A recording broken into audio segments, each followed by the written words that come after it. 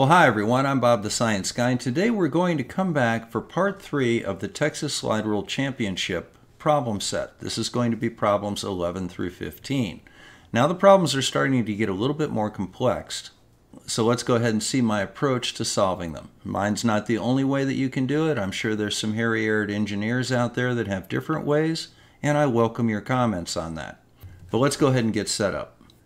Now, as before, we're going to have the slide rule up top. Down in the left lower corner is going to be the questions, and in the right lower corner is going to be my notes. So let's dive right in and get the first one. This is number 11, and we've got 1.87 times 10 to the 2 times the square root of 712 times the square root of 712 all over 0.376.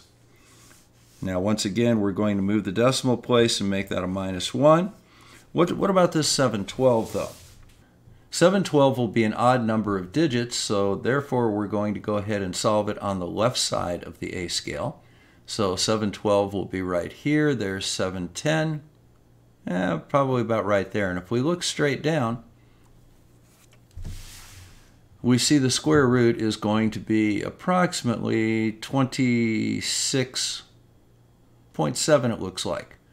Now you recall that when we take a number like 712, we want to convert that to a number that only has 1 or 2 digits to the left of the decimal place. And to do that, we will move the decimal place for square roots 2 at a time. Recall that we move them 3 at a time for cube roots.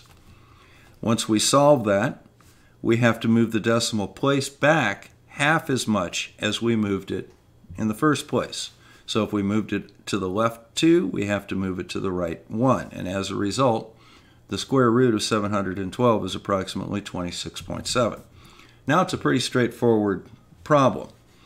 So we can go ahead and actually replace that square root with 2.67 to the 1 and then 3.76 to the -1.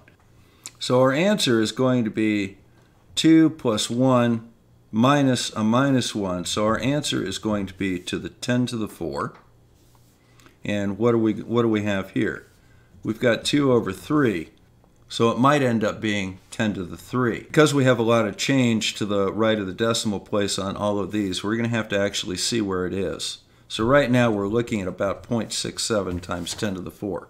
Let's take it to the slide rule and see what we get. So let's go ahead and take this out. So we've got 1.87 is our starting point, and that's going to be right there.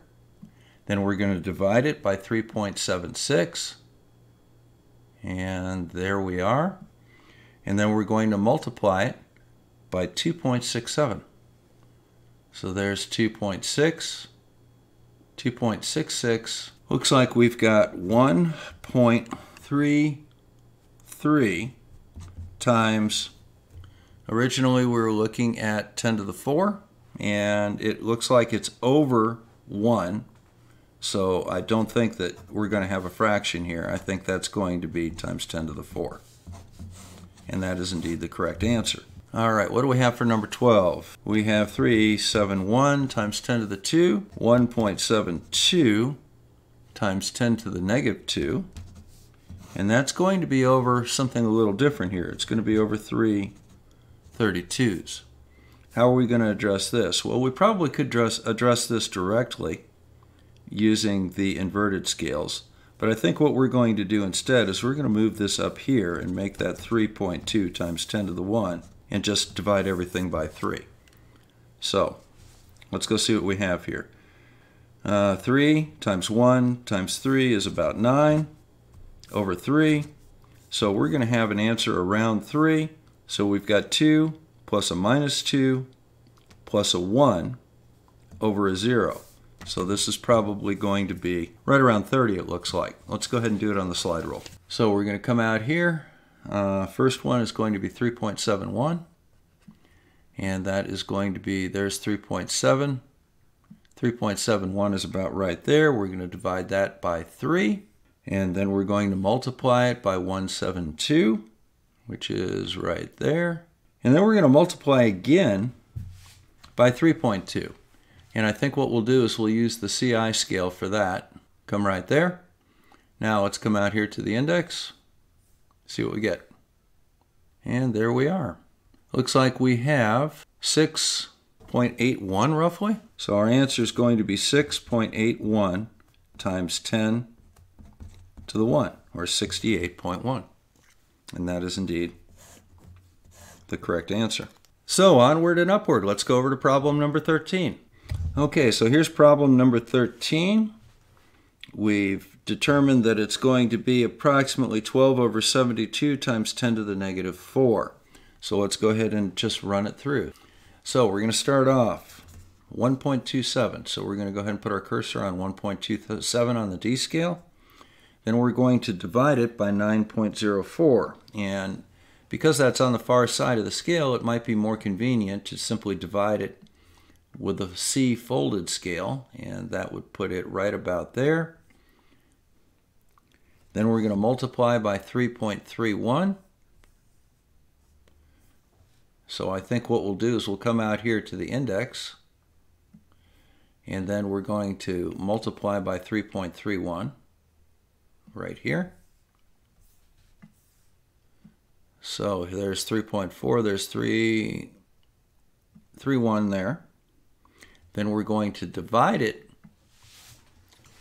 by 8.73. So here's 8.75 right there. Okay, that looks pretty good. So our answer will be under the index here. And then what we need to do is we need to multiply that by 4.21. So let's put the index right under it. And then come over here to 4.21. And 4.21 will be right about there. And it looks like we have 2.125. 2.25. Looks like 2.25 times 10 to the negative 4. And that is correct. So let's go down to number 14. Okay, now this one's just a little bit different. So what we're going to have here, we have 2 terms on the top and 3 on the bottom. So let's go ahead and see how we'll handle that. But first, let's get our magnitude straight. So we have 2 plus 0 minus 2 is 0. Minus 0 is 0. Minus 2 is 10 to the negative 2. Now, so we got about 72, and that's going to be over 15. So this is going to be more than 1, but it's going to be less than 10, so we can leave our powers of 10 intact here. So let's go ahead and hit this one. Now, what I'm going to do on this one is I'm actually going to start here at the 1. And the first thing that I'm going to do is I'm going to divide 1 by 3.17. So we'll come right on out here. So there is 3.17 about right there. Then I'm going to multiply that by 8.04. And to do that, I'm simply going to come over here to the 8.04, which would be about right there. Then we're going to divide by 5.07. And once again, we'll just divide it right there. Nice little chain action here. Then we're going to multiply it by 9.61, which is right here. And then finally, we're going to divide it by 1.21. And we can just do that right here, like so. There's 1.21. It looks like our answer is going to be 3.97. 3.97. So 3.97 times 10 to the negative 2. And that is the correct answer. Now, last but not least, number 15. What's interesting about number 15? Okay, well, we've got a function here. It's 37 times pi. So what we're going to do is we're going to go 3.7 times 10 to the 1 times 3.14 times 9.76 times 10 to the 2 is going to be over 3.18 times 10 to the 3. So we're going to have 1 plus 0 plus 2 is 3 minus 3. So we have 10 to the 0 tentatively. Then we have 3 times 9 is 81 over 3. Now 81 over 3 is about 27. So this is going to be a 10 to the 1 term. It's more than 10 but less than 100. So our final answer is going to be 10 to the 1. So let's go ahead and run this through. Alrighty, first one, 3.7. So 3.7 is right there. Next we're going to divide by 3.18, which is going to be right there. We're going to multiply by 3.14, which is pi.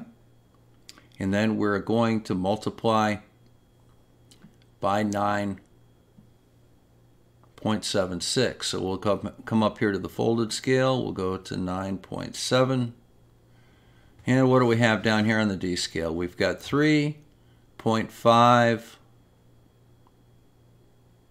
Looks like about 0.57. So we have 3.57 times 10 to the 1. And that is the correct answer for question number 15.